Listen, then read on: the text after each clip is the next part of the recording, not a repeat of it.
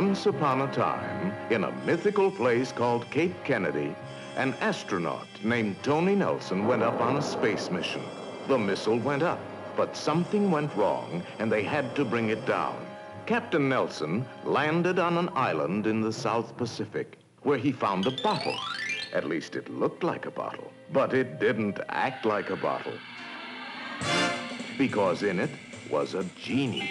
Oh, not your average everyday genie, but a beautiful genie who could grant any wish.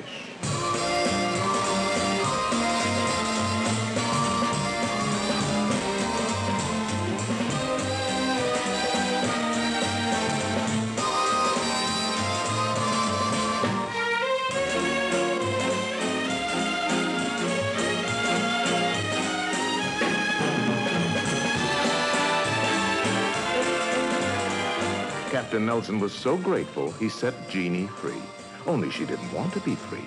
You know how it is when you've been cooped up in a bottle for 2,000 years. She wanted to have fun, and she wanted to have it with Captain Nelson.